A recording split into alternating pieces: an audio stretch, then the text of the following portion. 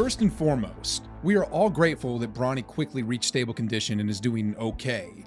Nothing is more important than knowing that he's recovering, so we all wish nothing but the best to Bronny and his entire family through this difficult time. And in even better news, what we were all waiting to hear, LeBron James took to Twitter to publicly address the Bronny situation, and in a big sigh of relief for all of us rooting for Bronny, LeBron said all is well and that his family is together and safe. Many of us are still in shock with what happened earlier this year to Damar Hamlin. Safety Damar Hamlin collapsed on the field after he suffered a cardiac arrest while playing against the Cincinnati Bengals. And knowing how scary that was, hearing news like this scares you to death, especially when you consider that we've seen 2 instances of cardiac arrest already this year in 2 young athletes. Bronny is just 18 years old. And not too long ago, in fact, it was just earlier this summer it was announced that Bronny has committed to USC to play his college ball. Breaking news here on CBS Sports HQ, the son of LeBron James, Bronny James, made it official on Saturday, committing to USC. After months and months of speculation, Bronny James officially committed to USC as a top 20 recruit, and his path to the NBA got momentously serious. LeBron James has, of course, been more than vocal about his son's growth and how he's progressing as a hooper, and what these coming years could mean for both he and Bronny. After the Lakers beat the Warriors in Game 3 at the Crypt this past postseason, LeBron commented on this moment like the super proud dad he is, and understandably, had some serious emotion, saying, "This is the first one out of the James gang to go to college. A great moment for our family." But being the first one out of the James family to make it to college is perhaps one of the last things on Bronny's mind right now after a tragedy like this struck. But it was just a July ago when another USC athlete collapsed during a workout on campus. Vincent Iwuchukwu tragically suffered a cardiac arrest the same way we saw it transpire with Bronny recently. In Vincent's case, he was back on the court within 6 months, and of course, given how young these guys are, we wouldn't expect Bronny to be out for too long, at least we all hope.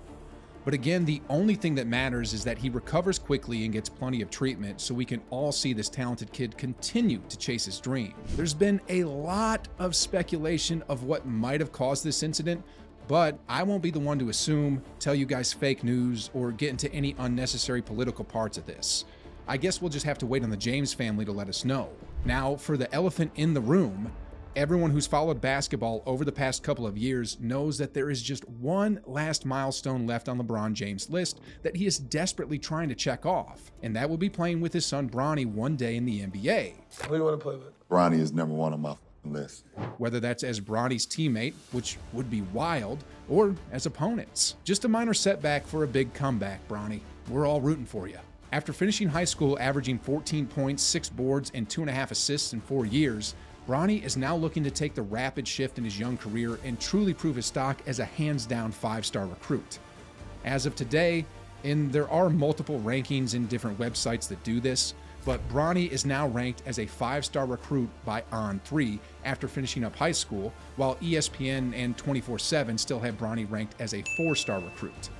Obviously, it's still relatively early and a lot can change, especially with his minor setback Bronny is dealing with now. Coming back from this and playing his best basketball is going to impress even more in the eyes of scouts and NBA GMs. Bronny's freshman season is going to be ultra thrilling to sit back and watch, as his stock as a prospect will inevitably change, hopefully for the better. While I don't mean to jump the gun on this, let's be honest. The vast majority are rooting for Bronny to go berserk in his freshman season because, first and most importantly, we all love a great comeback. And secondly, really, really soon, for the first time and maybe the only time, we'll ever see the first father-son to play in the NBA at the same time. Now, before I get too excited and way ahead of myself, allow me to take this opportunity to hammer home a point that I feel enough people aren't talking enough about. This is the type of pressure Bronny's felt since he was entering high school. And I know LeBron doesn't mean it in the slightest bit to heap any pressure on Bronny. But LeBron said a year ago, wherever Bronny is at, that's where I'll be. I would do whatever it takes to play with my son for 1 year. It's not about the money at that point. Hearing things like that doesn't exactly make things much easier for Bronny, who's already by far the most famous teenage athlete on the planet with his nearly 8 million IG followers. And we all know what comes with the territory of being the son of Forget an all-time great athlete. We're talking about being the son of an athlete that is in the GOAT conversation in his sport. Can you imagine what that must feel like for Bronny when he sits back and thinks to himself like, yo, I gotta be LeBron? Well, I'll say this much.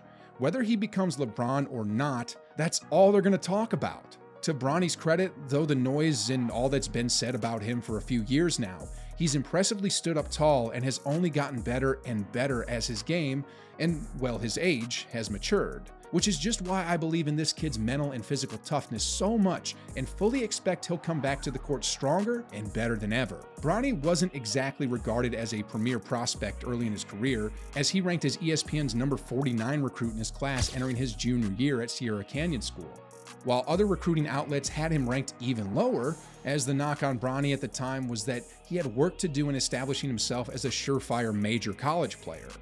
Of course, Bronny is coming off super solid outings on two of the biggest games and stages for high school prospects that essentially confirmed his status as a top-shelf prospect. The McDonald's All-American and Nike Hoop Summit games, as well as scrimmages leading up to those events, really helped raise Bronny's ranking and showed scouts that he truly can become that major college player that they had doubts about in previous years. Now, stepping back briefly from the analytics, the comparisons, the hype, both good and bad, we can at least take a look at Bronny from face value and understand who he truly is as a basketball player. 6'3" and counting, hopefully for his sake, 180 or so pounds, who can definitely jump out of the gym like his dad, and from what we saw during his 4 years of high school, he's got a super smooth stroke. This, in a nutshell, screams the fact that Bronny has all the tools to succeed at the next level. Now, granted, shooting in high school is different than shooting in college, and certainly in the NBA, but I'd say that he'll one day be looked at as a better shooter than LeBron ever was. And I realize I just went on talking about how the comparisons to LeBron won't ever cease and how it becomes undue pressure. I don't mean to be hypocritical, but for the sake of the video, there are some comparisons to be made. First off, they are completely different players. One's a 6'9" freight train that plays downhill and devastated his opponents with his rare combination of speed, size, strength, and athleticism, while Bronny, on the other hand, is much more compact in size and more slender built, which means that they organically play two different styles on the court, certainly have their own cup of tea, but fast twitch athleticism, the basketball IQ, the passing, the showmanship, the poise, it's more of the intangibles of Bronny that remind us of LeBron. Well, at least until the day he's running down the open court on a fast break and pulls out LeBron's signature tomahawk dunk from the dotted half line. And let me add quickly, wouldn't it be special to see a Bron to Bronny alley-oop or vice versa? Man, would that bring us chills. So, do you remember when LeBron signed an extension with the Lakers last offseason for another 2 years? A move that looks viable now on LeBron's end, but a little head-scratching at the time considering that the Lakers were in a tough conundrum with their roster and were coming off a season in which they failed to even make the play-in tournament. And especially considering that LeBron just earlier that year said what he said about playing with Bronny.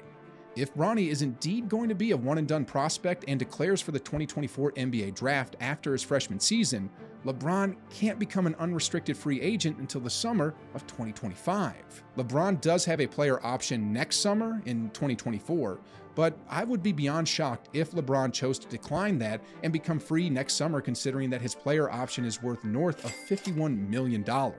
I know he's already teased retirement, but don't you think LeBron's even more motivated now to suit up with Bronny in the NBA one day after what just happened? But then again, Bronny could play an extra year at USC and instead declare for the 2025 NBA draft, which would allow LeBron to sign, presumably, with the team Bronny gets drafted to. LeBron and Bronny can play a season, maybe two. It'll be the best feel-good story in sports, and LeBron can then officially hang up his jersey and call it a career in 2026, having played a total of 23 NBA seasons. Wow. Would all of that be something, or what? Now, for those of you saying, wait, what if Bronny doesn't even get drafted? You know, I had that feeling a while ago, but seeing how quickly Bronny has progressed and now that he's looking and feeling more and more like a future NBA prospect, I love his chances of getting his name called early in the draft. Again, being fully confident that this tough kid will bounce back like nothing ever happened to him. Seeing Bronny's progression just 3 years ago after his freshman year in high school to where he's at now, Pair this with the fact that he's LeBron James's son and how LeBron is literally speaking Bronny's NBA career into existence by talking about how he's going to, not if, going to play with him. From what angle can I look at it and say confidently that there's a decent shot he won't be drafted?